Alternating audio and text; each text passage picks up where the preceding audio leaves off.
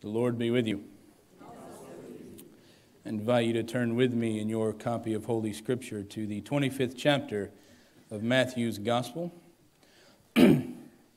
Matthew chapter 25, we'll be reading verses 1 through 13 there this morning.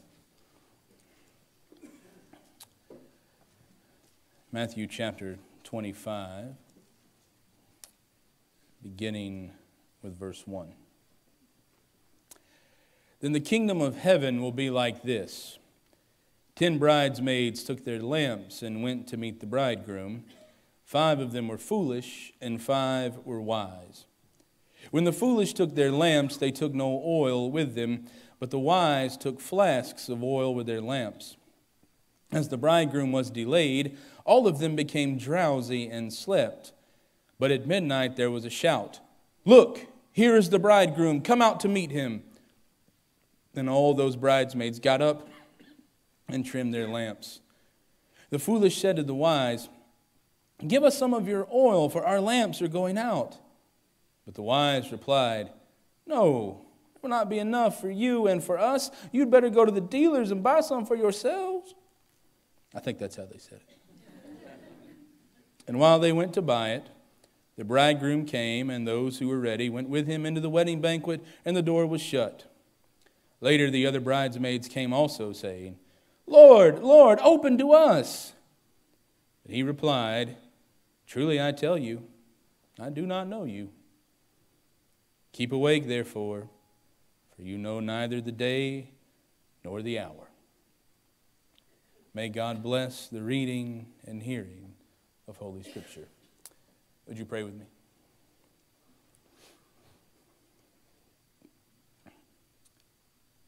And now, God, as we hear a word from Holy Scripture, may we hear what you would have us to hear. Lord, that we may do what you call us to do, and we may be the people you call us to be. In Christ's name we pray. Amen.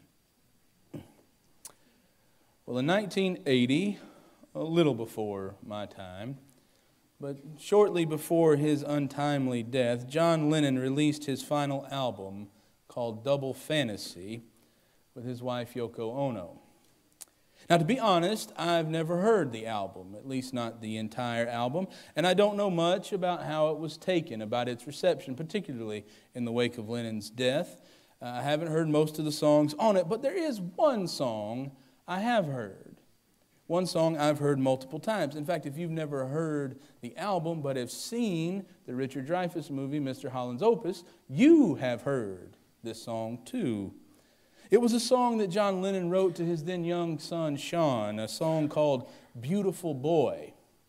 And it's sort of what I imagine if John Lennon wrote a lullaby in 1980, this is what it would sound like. Now, there's a lyric in that song, though, that I think rings with a great deal of truth. In it, John Lennon writes these words, "Before you cross the street, take my hand. Life is what happens to you while you're busy making other plans." Life is what happens to you while you're busy making other plans. Now, in light of Jesus' parable this morning, I want to paraphrase Lennon, if I can, just a bit and say, life is what happens to you while you're busy waiting. You see, every time I've read this parable or heard somebody preach on it or talk about it, it usually goes something like this. There were 10 bridesmaids or 10 virgins. 5 were wise, and they were ready for when the bridegroom appeared because, well, they had plenty of oil. But the other 5 were dumb or foolish because they were not ready when the bridegroom appeared. Therefore, be ready. That's usually how it goes. Be ready for when Jesus comes again. You've got to pray the right prayer, do the right things, or else when Jesus comes back, you're going to be left out of the banquet. The end. Let's pray, pass the plate, and have the invitation. Right? That's usually how I hear that. But that's not what this parable is about. It's not about simply being ready for some unpredictable end, about having your bags packed, your ducks in a row, your ticket bought, your paperwork in line, and your plans all laid out. No, that's not what it's about at all. This parable is about much more than that. So much more than that. You see, when you read it, all 10 bridesmaids are actually prepared for the arrival of the bridegroom. All 10 of them know he's coming. All 10 of them have brought their lamps to light the way for the traditional procession to the bridegroom's house. That's why they had them. You brought the lamp because when the bridegroom came out, you would light the way to his house where there'd be a big party, right? They were all there ready for that. In fact, all of them at the shout, when they're told, here he comes, well, they all get up. They're all ready. They get up. They trim their lamps. They are ready for the bridegroom's appearance. The only difference, Jesus says, between these two sets of bridesmaids is that 5 brought enough oil for their lamps and 5 brought extra oil for their lamps. That's it. 5 of them didn't score higher on the ACT. 5 of them didn't make it through a master's level program, and 5 didn't. No. The only difference, Jesus says, some brought enough and some brought extra. So here's where we need to ask a question I think that's so obvious that we often fail to ask it. We overlook it when we read the parable. Why did these wise bridesmaids bring extra oil if the foolish ones didn't? I mean, did they have some inside information about the delayed arrival of the bridegroom? Were they all waiting and got a text before they left the house and said, hey, Greg's going to be like a few hours late. You might want to bring some more oil? No. Did they always carry extra oil for their lamps everywhere they went? Were they betting on things taking a while? I don't know about you, but just about every wedding I've been to never starts on time. The first one that ever did, I think, was ours, because I was sort of like, we're going to start on time. And every one that I do, like, I'm sorry, if y'all ain't in here, we start on time. But like most weddings, don't start on time. Maybe they were betting on it taking a while. But I mean, you read the parable, all 10 bridesmaids are prepared for the bridegroom's arrival. They know the wedding customs. They would have been dressed for the wedding banquet. They would have been invited beforehand. They would have come with their lamps in hand because they know what's going on. They are ready. So they obviously know. They might have to be out in the dark for at least a little while. But why did these wise bridesmaids bring extra oil when the foolish ones didn't? Now, here's where I've heard some preachers say something to the effect of, well, those wise bridesmaids are prayed up. They represent those that are rapture ready. They're ready. They are the ones looking forward to the return of Jesus, prepared to meet him because they've accepted that Jesus is the Lord and Savior of their lives, and so they're waiting and ready. I suppose that's one way to read it. But all 10, remember, all 10 are looking forward to the bridesmaid's arrival. All 10 believe the bridegroom is coming. All 10 are actually prepared for the arrival. The difference is that while all 10 are prepared for his arrival, only 5 of them were prepared to wait. Only 5 of them were prepared to wait. They were prepared to endure the bridegroom's tardiness. To do no more, they were ready to do more than just watch the clock and hope they got everything right. 5 of them were prepared to wait. Can I tell you something? I hate waiting. I absolutely hate to wait. Really, I hate to wait in line at a restaurant only to get to the counter and be given a little buzzer thing and being told, here, wait. I hate it. I hate to wait. I know that I'm not the only one because I've been to a restaurant where I've gotten the buzzer thing and finally gave it back and said, let's all get out of here. And I've left a good steak to go eat some quick scrambled eggs because I hate to wait. I hate waiting so much sometimes that I'll give up something better if I can get something quicker. I hate to wait for things in the mail. One of the worst things I think I've ever done for my own sanity is I signed up to be an Amazon Prime member. An Amazon Prime member gets free 2-day shipping.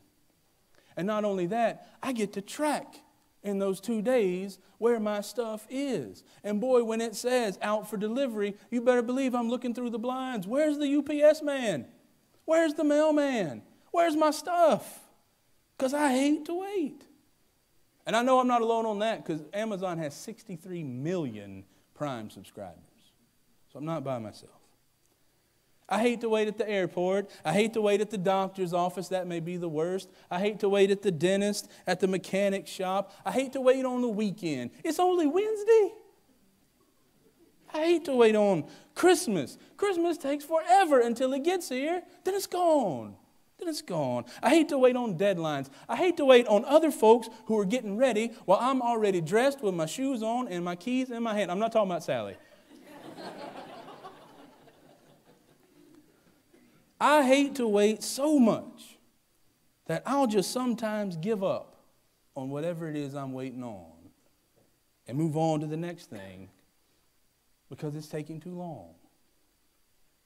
But here's the thing. You know why I really don't like to wait? The biggest reason, if I'm honest with myself, why I hate to wait is because I know deep down that while I'm waiting, there are more important things to do. That there are other tasks that lie before me, other things I'm supposed to do. And the truth is, I just don't care about those things as much. And that's pretty sad. I don't care as much about the stuff I have to do as I am about looking out the window waiting for the mailman to get here. I just don't care. If I'm honest, I'd rather track my Amazon package, stand in line, or watch the clock than to do the hard work of living life in the meantime.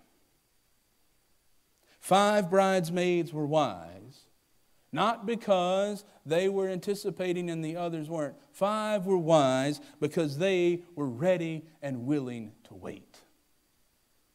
They were prepared for life in the meantime. They were not only looking forward to the bridegroom's arrival, they were prepared to wait, to have enough oil for their lamps for however long it would take for the bridegroom to arrive. There'd be plenty of light at the wedding banquet. The lamps aren't for the banquet. The lamps aren't for when they get there. There's plenty of light there. You don't need those things there. No need for oil or lamps at the banquet. They were for the time of waiting. 5 were wise because they were ready and prepared to wait.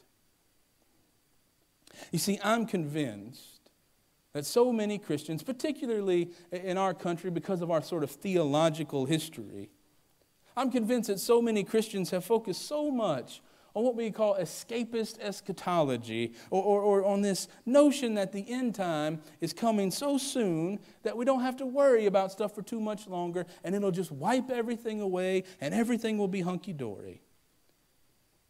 We are like those 5 foolish bridesmaids. We believe we're prepared for the end, but the truth is we're just not prepared to wait. So in the words of that great theologian, at least he was the first one I ever heard say it, Bobby Burns. He said, many of us have become so heavenly minded that we're no earthly good. We are so enraptured by the thought of ideas like the rapture, the end of days, and so on, that we read hundreds of books, watch dozens of made-for-TV movies and Discovery Channel documentaries. We listen to countless sermons.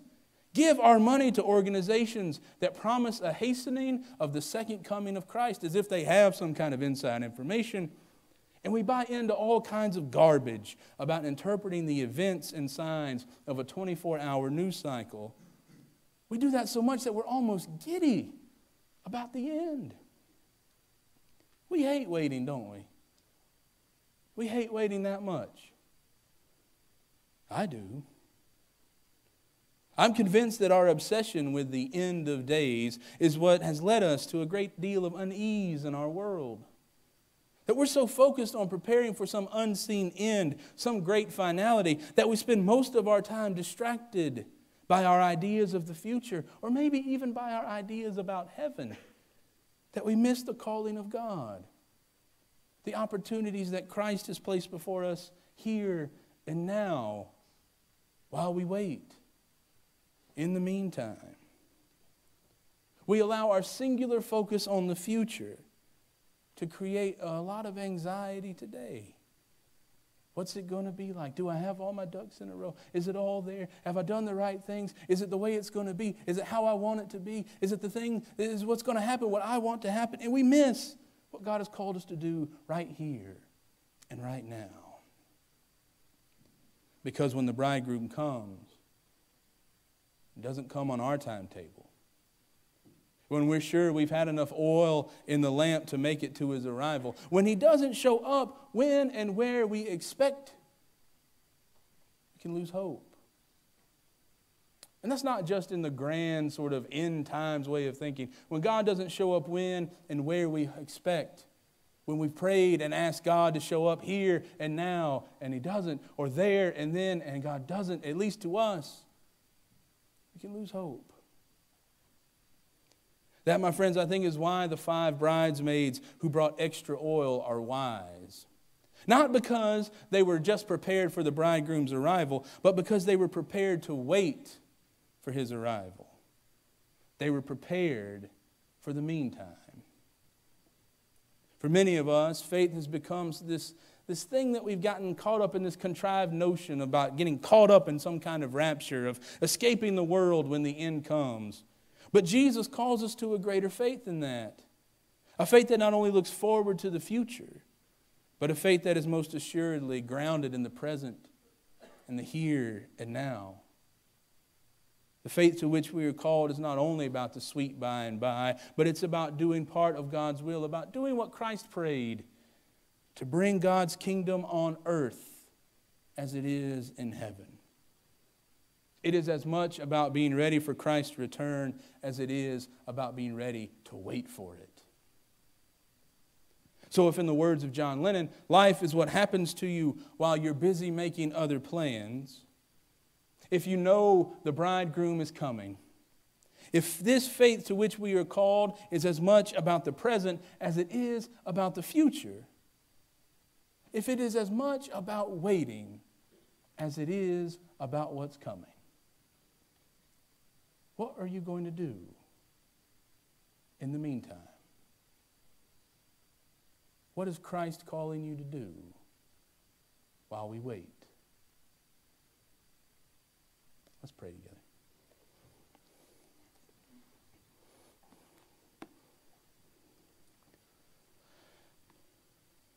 Lord Jesus Christ, Son of God, have mercy on us, Lord. Forgive us. Forgive us, God, when we are so caught up in thinking about the arrival, about the future, that we ignore the calling you place before us here and now. Give us eyes to see, Lord, what you call us to each day, ears to hear your voice as you call us, hands and feet, God, to go and to do what you call us to here and now. And Lord, in this time, help us to hear your voice.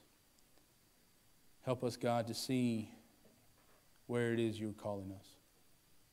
And give us the strength, Lord, to step out and go and do what you call us to do. Be with us now, Holy Spirit. We pray in the name of Christ our Lord. Amen.